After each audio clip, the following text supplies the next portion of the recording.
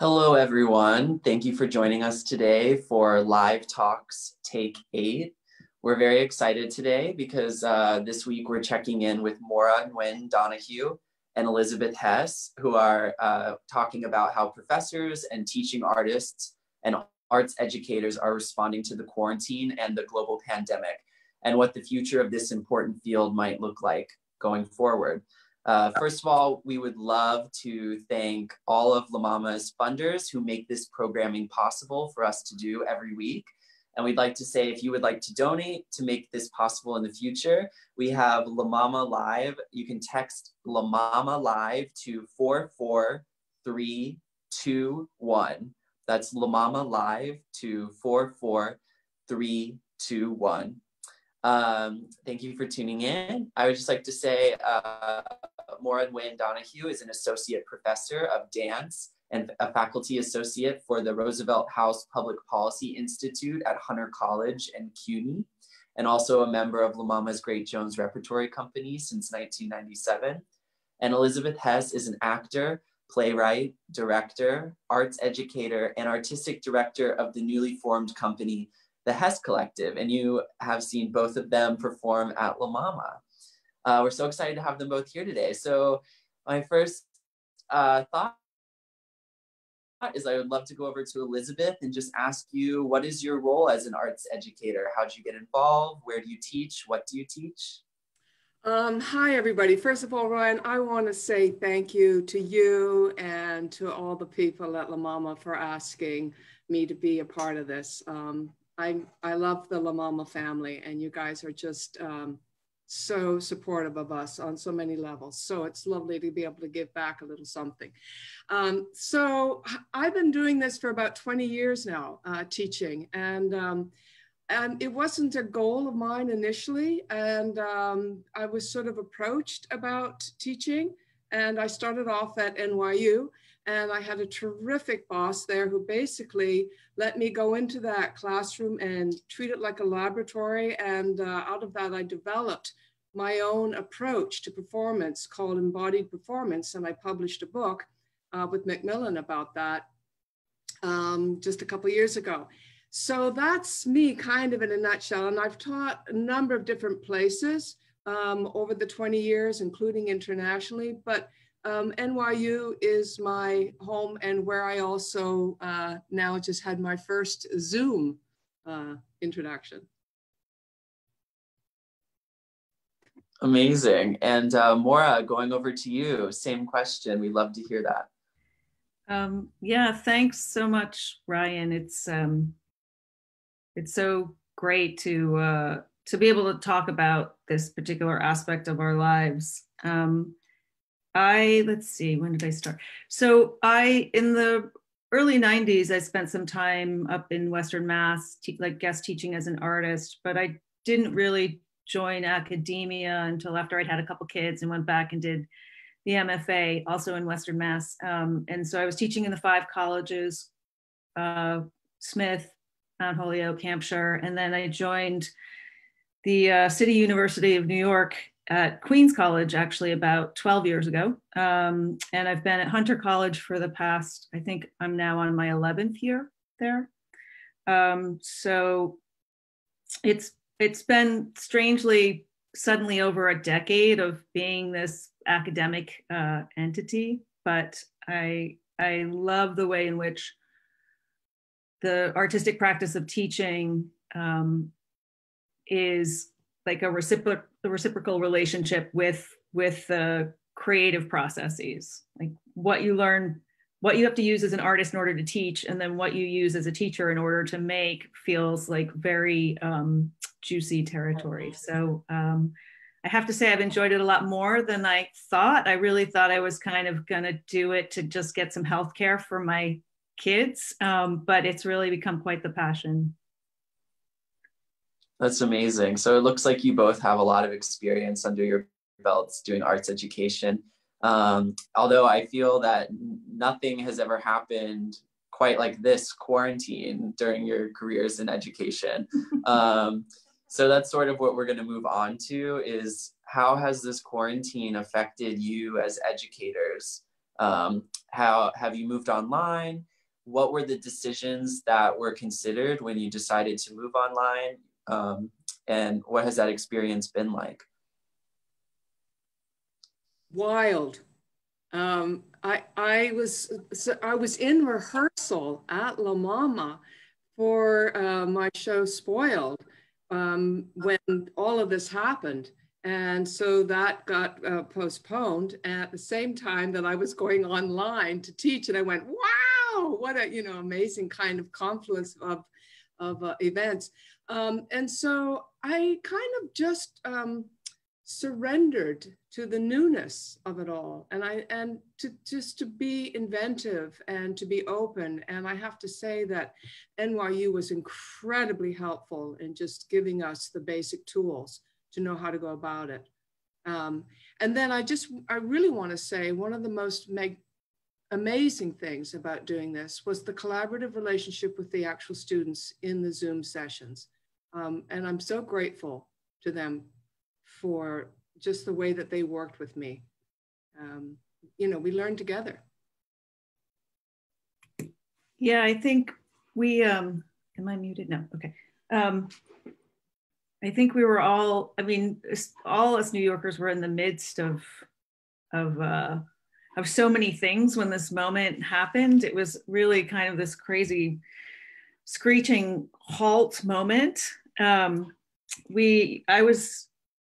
Had just did a public sharing for a fellowship that I was doing, a dance-based project on care and kin, which feels really appropriate and extremely related to, you know, sort of implementing those conversations and those practices directly to a digital, you know, a digital place of caretaking and kin making. You know, like everyone's trying to sort of find community in this moment of isolation. So that felt really kind of a prescient conversation. And I was also, I co-curate and co-produce the Esther Genius Festival, which is across the street from La Mama at the Crane. And we were in tech. We were also, you know, but it was other artists. I was trying to, you know, get other artists to go, but I was watching you know, I've been watching the news coming out of China and then watching it coming out of Italy.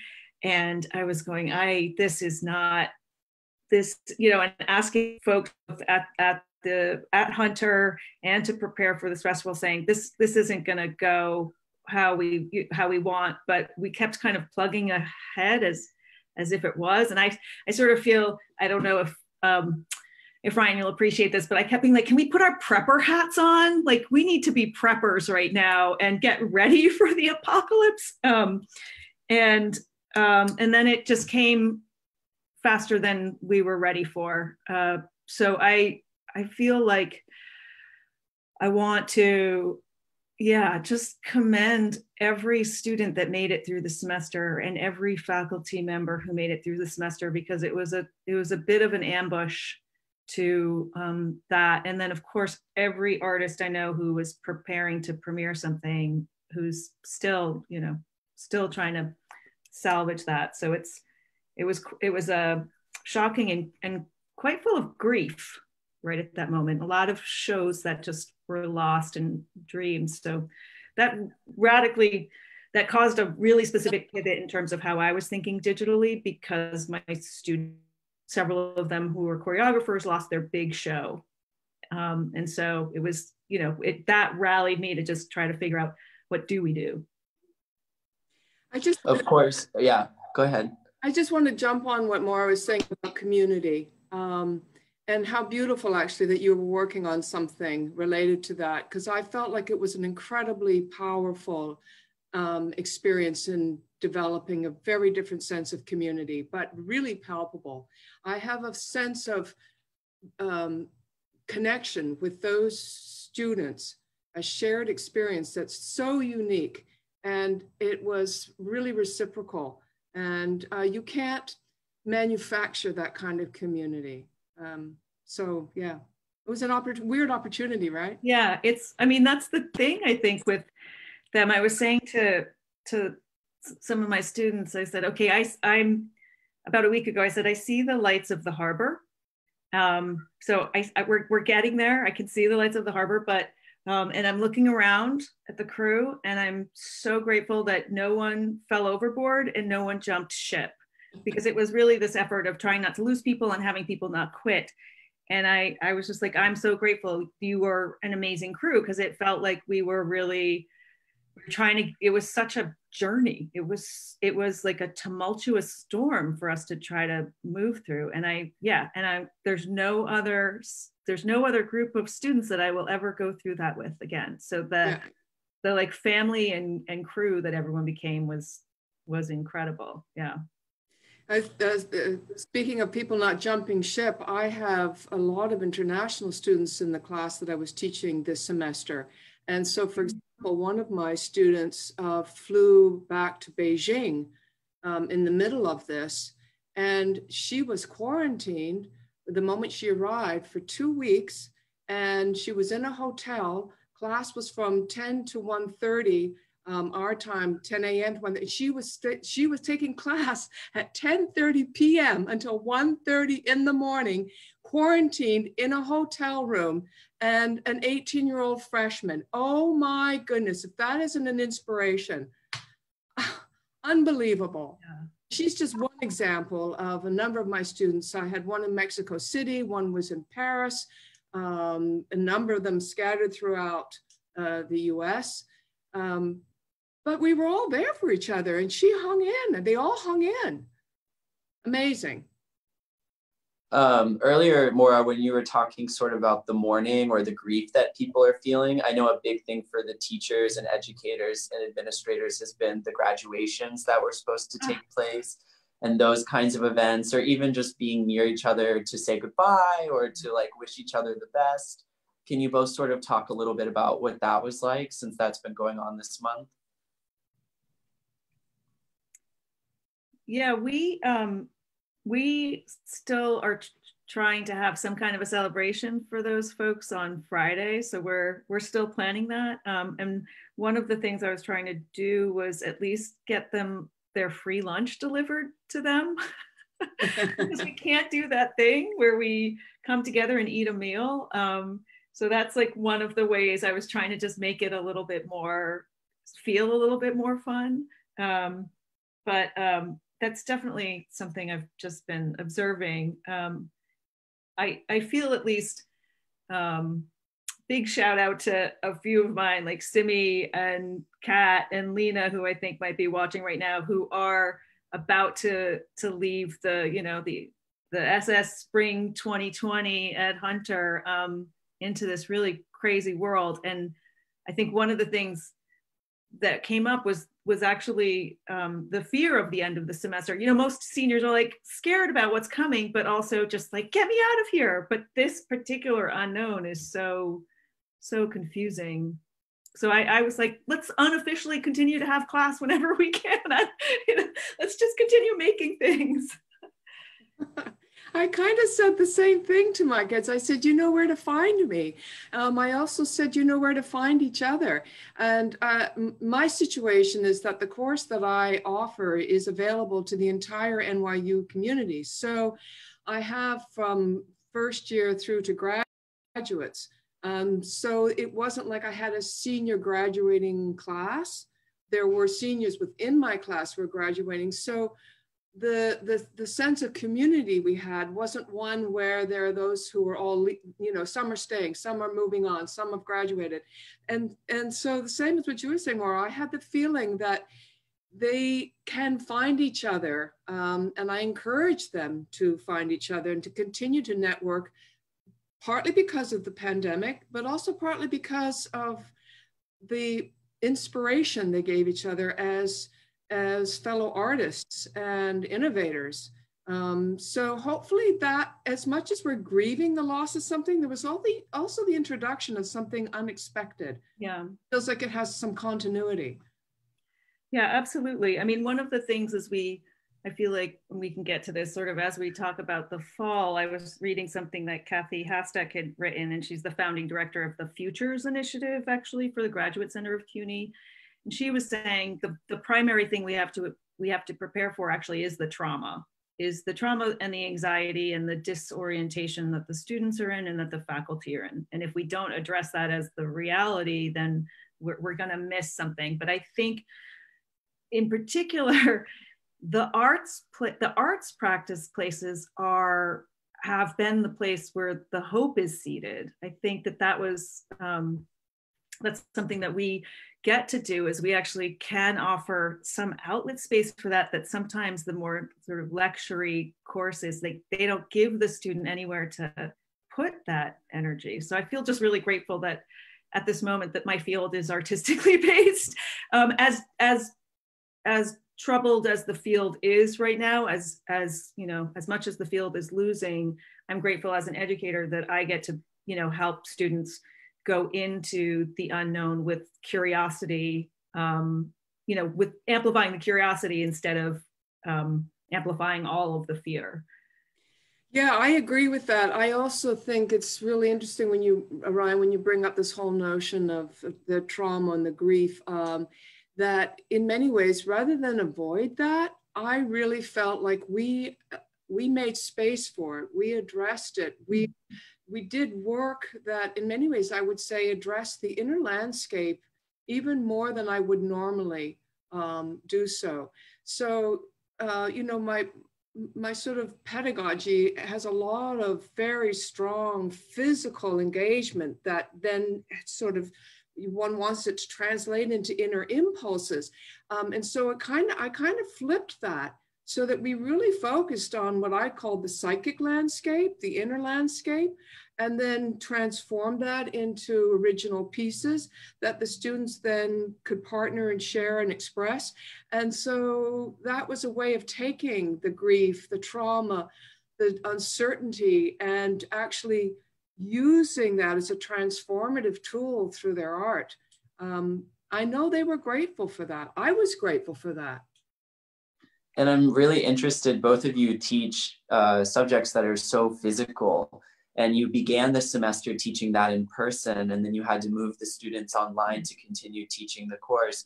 I know, Maura, you have like a little bit of the work to share, but I would love to hear from both of you about how you adapted teaching these physical subjects, these physical topics in the digital space. I'll just jump in. Initially, I was like, oh my goodness, what's the Zoom thing going to be? So I asked all my students to prepare like a 3 to 4 minute video based on the work that we'd done at the beginning of the semester, which was all this very physical work, which I call these behavioral states. And it was wonderful. We shared those. They put them in a Google Drive. We shared them all. And they were in their environments doing all this wild stuff in their closets and in their backyards and with their cats. I mean, it was just fabulous and interesting and weird. But then that was sort of the end of that segment, which referenced the earlier part of the live training. And so when we then segued into the second half, I made major adjustments in terms of the curriculum, so that the physical work became much, much more subtle. And I did sensory work with them. I worked on different energy centers in the body, and in ways that they could work in spaces like this. You know, I mean, this was their teaching space where we are today. This was where I worked with them, and they had, you know, similar situation. So the glimpses into people's homes has been a whole other thing that, but actually that's sort of related. So yeah, this moment happened, and I, you know, I had to say I was really grateful for my particular MFA because I had a focus. My second reader was developing an arts and technology program, and my third reader was teaching arts and sociology, because I had been interested in that, but then didn't really use a lot of that knowledge because I was teaching in a dance department and there's other things that they need you to cover. But so as this moment was happening, it was kind of this like, oh, look, my education is really worth something in this moment. I mean, I like that focus. And I had found documents from the last time I had been trying to get the department to really do digital initiatives and get online was 2014. Like all the passwords were like Dance 2014. I was like, oh, okay. So 6 years ago, you gave up, but now look, like, you know, things.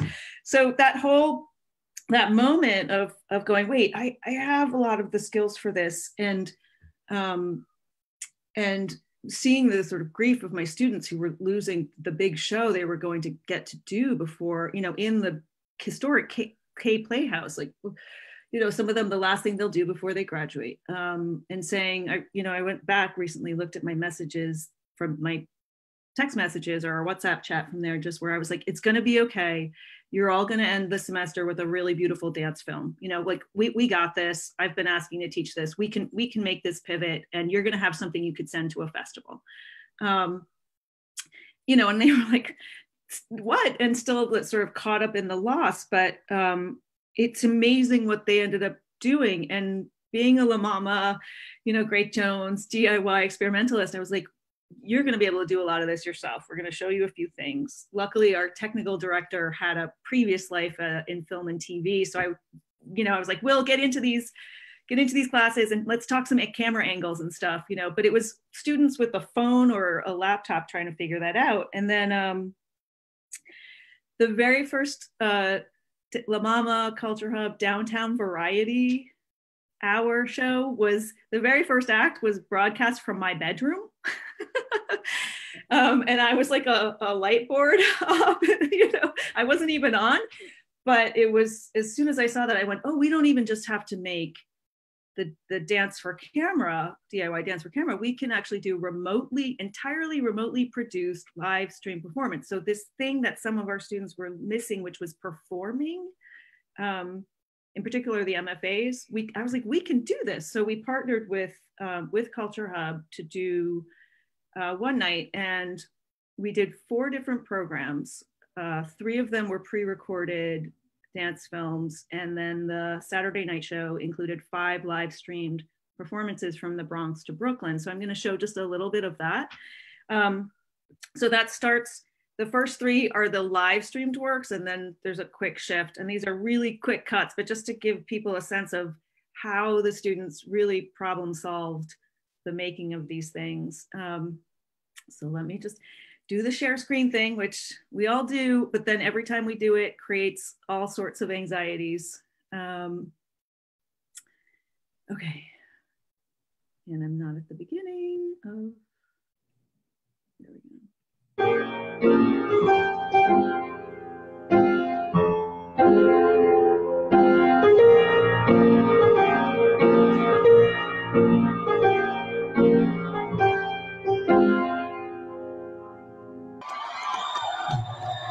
I'm gonna get the pause and check out what my one's does. This is my last in this class.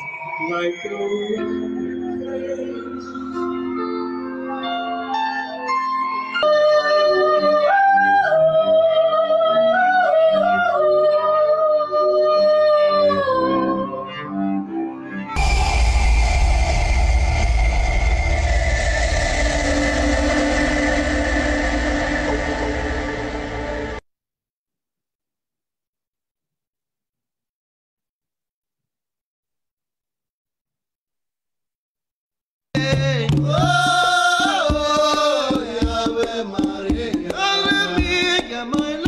kind if someone you cared about found you. That's the voice that plays like a tape on rewind. Rewind.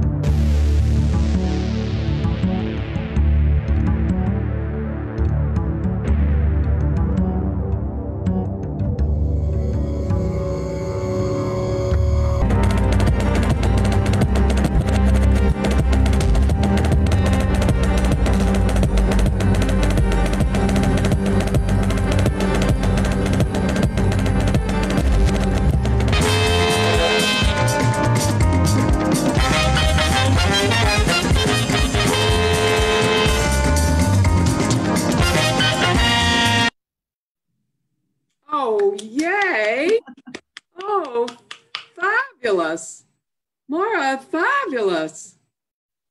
Really amazing. Thanks. I'm yeah, that's so beautiful.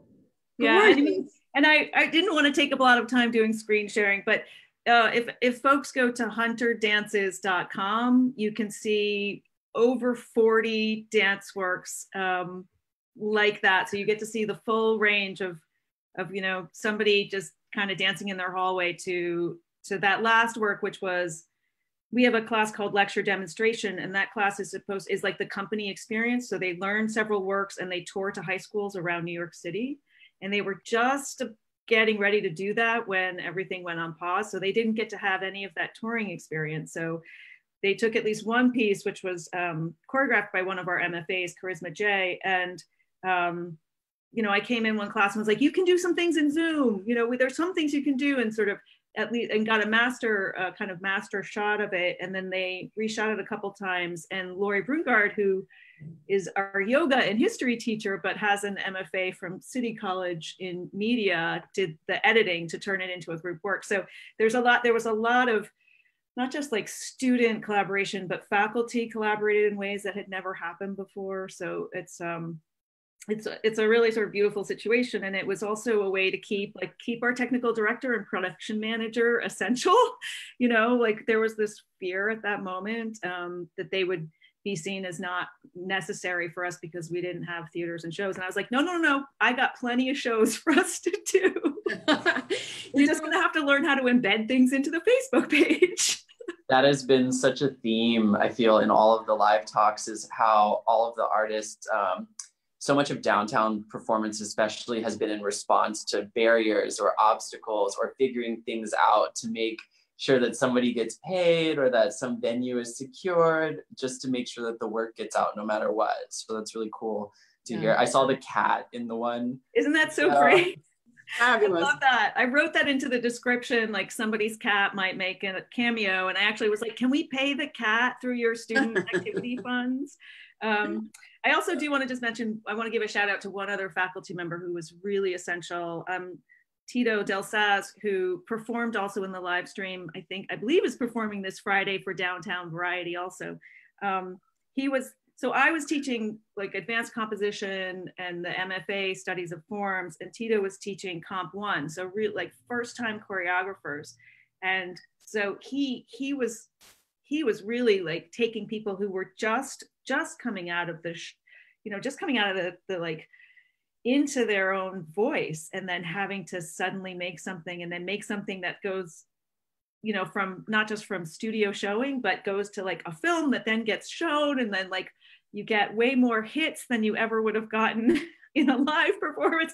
So he was a really great, a great sort of partner in crime on that too. So go see him if, I think he's on Friday. On Friday, yeah, he definitely is. Yeah, it's gonna be a great lineup. And we have about 15 minutes left, and I wanted to say to everybody watching this on Facebook, a reminder, you can ask any questions in the comments, and we'll be very happy to direct it to our panelists as we sort of wrap up. I wanted to sort of hear from both of you about how do you feel the future will look like? Do you have an image of what will happen going forward? Do you have any plans, or how have you been communicating with your students and your institutions about that? It's definitely a big question that might not have an answer. It's such a big question, and it's hard. I actually shed some tears today. So it's, and part of this too, I just want to sort of reach into last night's Cafe La Mama talk with Karen Finley and George Emilio Sanchez, like just watching that sort of coping with the pandemic. And George has always been a really important shoulder for me too, because he also teaches in the CUNY system at the College of Staten Island, and he's an active member of the union and organizing. I mean, I know that in terms of labor, we're looking at some substantial cuts, and I think we're trying as hard as we can to try to protect as many of our staff and our faculty. So that's a reality that that's a really sober reality that I don't want to forget. Inside of all the silver linings of the incredible creative output of our students and the collaborations of the faculty is like the work of trying to protect people's jobs so that they can continue to be present for our students. I think there's also some concern that students are going to try to take a gap year. And I know that that the universities are concerned about that. And one of the things that came up is waiting for what? And I went, that's kind of a beautiful response, because this is the reality that we have right now. And just looking at some of that work, Maura, and I'm thinking about some of the work that my students came up with, I know that my practice and that their practice will be enlarged from this. And going into this, if it's unclear at NYU what the situation will be in the fall, whether or not it'll be a combination of live and remote, asynchronistic teaching and all of that, which will be another whole layer of complication to sort out. But I do think that the sensitivity and the awareness and for me as an educator, the feeling moving forward is one of more mutuality. And also be careful what you ask for. I have always just wanted my practice to become more and more and more interdisciplinary. Well, okay. Who are, in film and who are in video and who are in game. And I'm like, how can we incorporate, how can we bring that in? And all of a sudden, some of that was starting to merge. And I'm like, oh yes, it's needed. It's not an extravagance. It's not a luxury. And also the work that we're doing is essential. You can feel how essential it is that artists are making their work and addressing this in all the ways that we are, in a way that is so inclusive and cross-cultural and interdisciplinary. And then also just one more thing that came up from watching your watching what your students did was really being open to what your environment is internally and externally. So that, for example, that one moment where you have a girl through the door frame and one off to a corner, it's so magical. And so looking for these opportunities to transform these challenges. And I agree with you. I'm sensitive to the fact that this is going to be challenging in terms of budgets, and it's going to be challenging in terms of students' willingness to take the ride. And I think it's something that the more we can just allow for the vulnerability and for the uncertainty, I think the better it will be. It just feels to me like the one thing I want to say these days is like, live your truth. And encourage each other to live your truth. It's helpful. We do have one question from I love everything that's being said. We have one question that's been inspired in the comments, and they're asking, have any of you had other experiences with students who may not have access to online learning? And how do you know that? And is that a concern for you going forward? Yeah, that's a huge concern for CUNY students, because it's public, it's New York City. And there were a lot of initiatives, and even, I realized I didn't show hers, but the very final thing that was shown for our festival was was a time-lapse balcony piece that also includes the 7 p.m. shout out to the workers. And we had to get a laptop to her. We had to get a laptop to another student. And there was a lot of fundraising to get equipment at Hunter, and then sometimes the equipment being delivered, not just shipped, but delivered to students. We were also just trying, but yeah, because of internet, getting students their like a Cat5 cable and dongles to make sure that they could do the live stream. And but yeah, it's a big issue for CUNY students not having internet access, and it's definitely influencing the conversation about how to do a better job teaching in the future, to recognize and have more space for that. I feel like we kept asking, one of the things I kept asking the other faculty for was compassion. Was just like, let's like elevate the compassion level. I know we want to impart information, but what we really need to model right now is care. I agree. I think for me, I didn't have the experience of students not having access to computers, but we had some connectivity issues. And one of my students was also down in a basement doing? And are you okay down there? And she said, yes, my cousin doesn't like the noise. So like, I'm relegated to the basement. But it was this care. And it was we were all like, you all right? It was an unfinished basement. It was like raw concrete. And she did, oh my goodness, she did powerful work down there. I mean, it was amazing. And it was like she was down there in the unconscious. But yes, connectivity issues came up in response to that question, Ryan.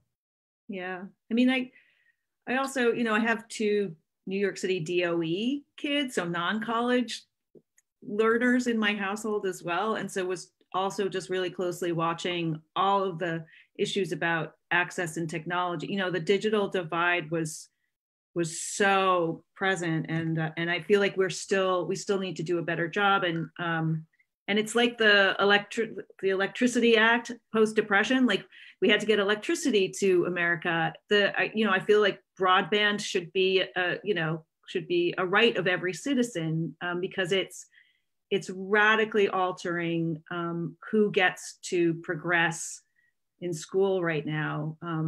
And it's a very distressing thing as an educator, actually, to witness that gap kind of growing, both in the public university system, but also in just like the K through 12 situations. And everyone loses. Everyone loses if the opportunity isn't there, because the diversity is enlarging for everyone. We have one final question that sort of goes along with what I think you were already saying. It's how do we cultivate hope among the youth in this dark time? And in the meantime, how can we compensate with the weaknesses of virtual learning? What's a sustainable perspective we can take on this? Which I think is a great last question. That's a great last question. Who asked that question? I want to find them. It was Abner Delina Jr., who's tuning in. Wow. I mean, I'm going to speak from the place I'm at, and I'm going to cite somebody else, but Corey Robb recently in the New Yorker was talking about how the pandemic is the time to resurrect the public university. We know that students are recognizing, with all of the job losses in families, that access to education is really important. And I think as a sort of New Yorker and in the New York sense, the ability to, if you can get back to campus, to be able to get to a local campus, is a hopeful situation. But I think that the practice is, we should be encouraging more artistic practice out of every student right now. I think that every student should be in a class with me or in a class with Elizabeth right now. Yeah, I agree. I totally agree with that. And also, speaking of accessibility and just something equitable, here in New York, this pandemic has hit poor communities harder. It's people of color harder, and educational institutions have got to step up. They have got to step up and be responsive and create, and there's huge human potential and gifts that are being squandered. Oh, I'm gonna get goosebumps. But anyways, I have hope that through this pandemic, that things will not go back to what they were. They can't go back to what they were. There's just too much awareness, and there's too many conversations like what we're having right now that weren't happening before that are now happening. And that gives me hope. I feel that's a great way to end the panel discussion. It's been so wonderful to hear from both of you speak on this topic. And it's been such a pleasure to meet both of you through working at La Mama just personally. So I'm glad to bring you both together here today. Thank you so much. Big air hugs. Yeah. Heart. Yeah. Yeah. So wonderful. Like I want to scratch your beard so much. My gosh. I want to give you both big, huge hugs. It was such a pleasure, really such a pleasure. I'm such an inspiration to work with you more on this. Yeah, thank you. Brian, so much for putting us together. I really feel privileged. Yeah, no, and of course, like it is a privilege I always try to acknowledge during these live talks, you know, it is a privilege for us during this quarantine when people are facing these enormous obstacles to come together to even have a discussion like this. And so it really is a privilege for La Mama to allow me to sort of moderate these discussions. And we will be back next week on Wednesday at 6:30 p.m. Eastern Standard Time, where I think we're going to be bringing another incredible discussion from leaders of arts institutions, talking about how they are trying to stay alive in New York City and continue making great work for their communities and their employees and the larger ecosystem. So please tune in next week. Thanks so much, everybody.